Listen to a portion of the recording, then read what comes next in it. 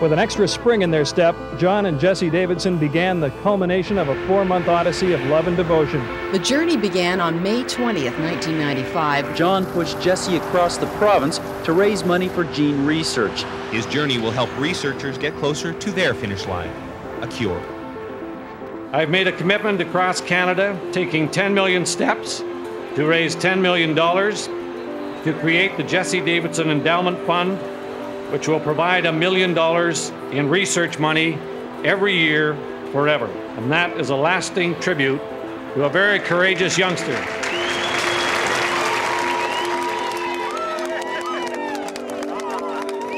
When your child is diagnosed with something which is definitely life-threatening, you are totally unprepared. So your world just absolutely flips upside down.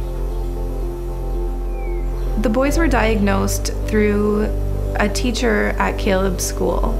She noticed that in comparison with the other children, that he was sometimes a little slower on stairs and suggested that we see a pediatrician. We were then sent for some genetic testing, which then came back positive for both boys and for myself to be a carrier. It was one of those shockers. What is muscular dystrophy is the first question, and realize that this isn't really the path that we thought we were going down. At first, it's the honeymoon phase, so there's not a whole lot of extra needs or anything.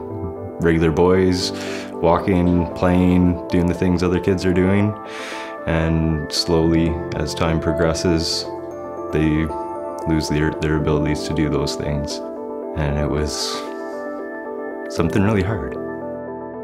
Duchenne muscular dystrophy is a genetically based disorder, a disorder that affects boys and causes a gradual decline in all their muscle functions throughout the body. So not just arm and leg movement, but also heart and lungs.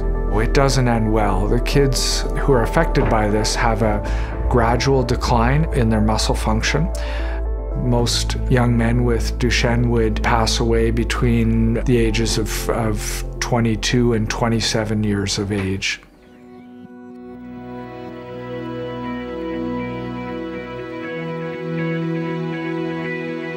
Duchenne is such a brutal disease that takes away from these kids' lives, and so I think there's an urgent and huge need for new therapies for Duchenne. And I can tell you, 15 years ago, we were always saying gene therapy and muscular dystrophy, it's never going to happen. Today, there are about 4 clinical trials to commence for Duchenne muscular dystrophy. And we obviously need only one of them to work, but if they do, then we may finally have that game-changing breakthrough that we all have been waiting for. We haven't really gotten to the point that one of these potential game-changing therapies has translated into true success. But it's like almost there. We have a disease that I think is kind of on the run, and I think there's a chance that we'll see it erased in my lifetime. Jessie's journey does 2 things. One, provides families with hope, and in a monetary sense, it provides the research community with the dollars they need to get the job done. I partner with Jessie's Journey because it is the only foundation in Canada that donates 100% to research. The more money we can get towards research, the more that can happen. It provides hope to families like myself. Originally, when I first started out in this, I thought, how can I possibly raise enough money to make a difference? But it can. A $10 donation can be significant. All that we have accomplished so far is just the beginning.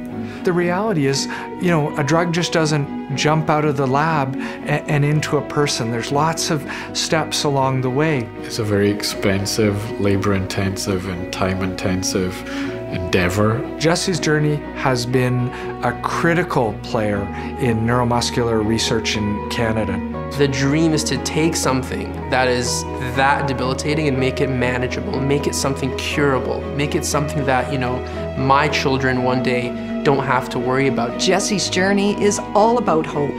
You have a tomorrow to look forward to instead of this fear that you just don't know when your loved one is going to be snatched away. You know, hope, it gives people the will to live, the will to keep going, keep pushing. They're working on it. And one day we might have that cure. Well, the ultimate dream would be that Duchenne doesn't exist anymore. My hope is that we can at least stunt it so it stops and I can have my boys. Kind of funny that somebody who didn't walk left such a big pair of shoes to fill. The hope that he gave boys who are like him. For a lot of Duchenne families, maybe at night when you put your head on the pillow, that's really all you have. The idea of hope, it allows you to think,